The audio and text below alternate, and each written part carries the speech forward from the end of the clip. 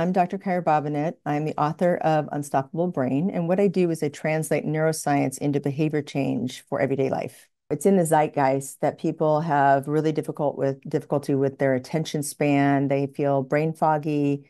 They feel, less concentration for what they want to do. They can't do deep work. And then there's also this epidemic of loneliness layer that has been kind of sitting on the heels of this because we can't really focus on anything, including relationship building. There's another area of our brains, which nobody knows about yet, that is the master control of our behavior. So this is the part that says you will or you won't, I can or I can't. And it's called the habenula. It is at the heart of all of this. It's the heart of when you know you should be doing something and you do this other thing instead, like doom scrolling. And what happens with the habenula is that when it gets activated, it then kills our motivation to do good things. It kills our motivation to try. And so that stuckness that people feel with brain rot is really the habenula going on because it's been shown to go on when you doom scroll. It's been shown to be triggered by those kinds of activities.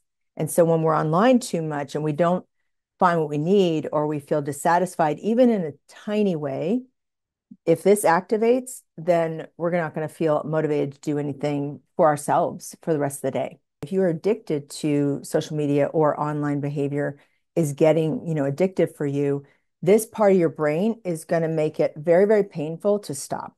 Humans are very resilient. Once we know the truth about our bodies, then we can do something about it. And the thing that really tugs at my heart is that because nobody knows about this, then they blame themselves and they fall further down into feeling badly.